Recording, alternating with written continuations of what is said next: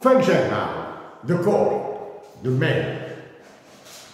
About the property right, I go over the fact that Terramin is a free rider.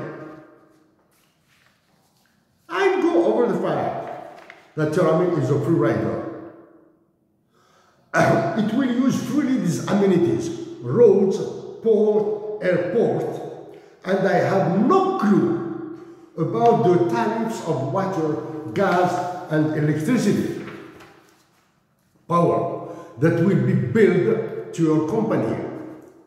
In your public report, we read Terramin holds a 49% shareholdings in WMZ and holds management rights in respect of Terramin.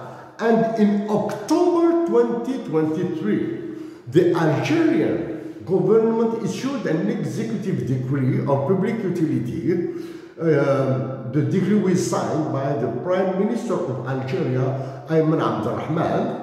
This land of an area of approximately 234 hectares will then be made available to the project to undertake its operations. It's a fraudulent maneuver. The land will support all the project mining and processing operation. What these words mean? Taking advantage of the weaknesses of the Algerian military staff and its presidency.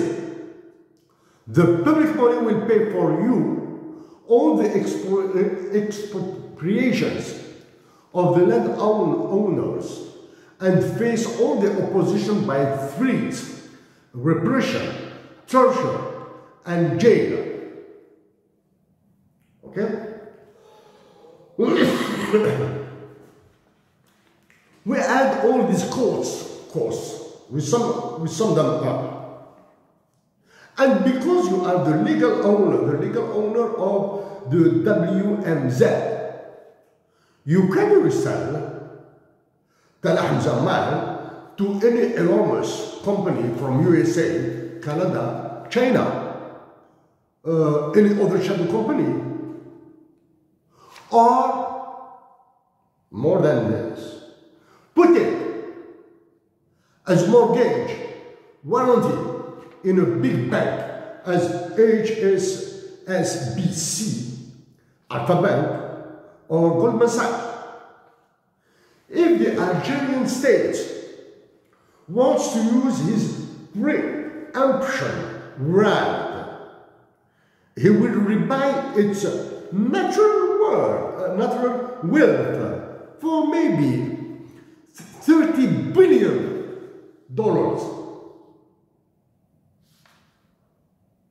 Plus the cost of the disaster, the internalities.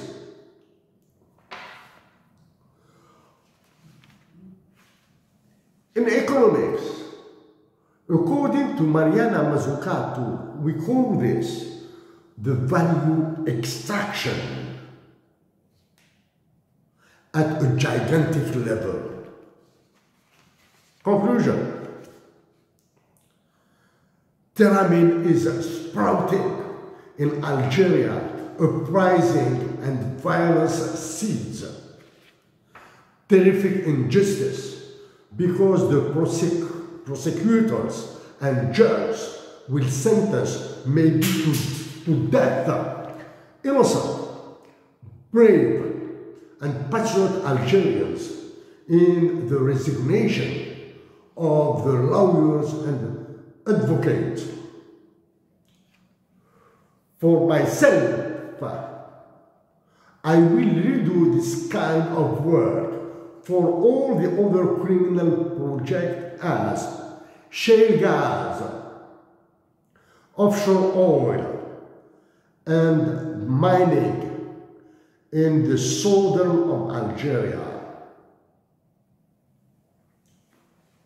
It was in 2015 that I alerted about these upheavals.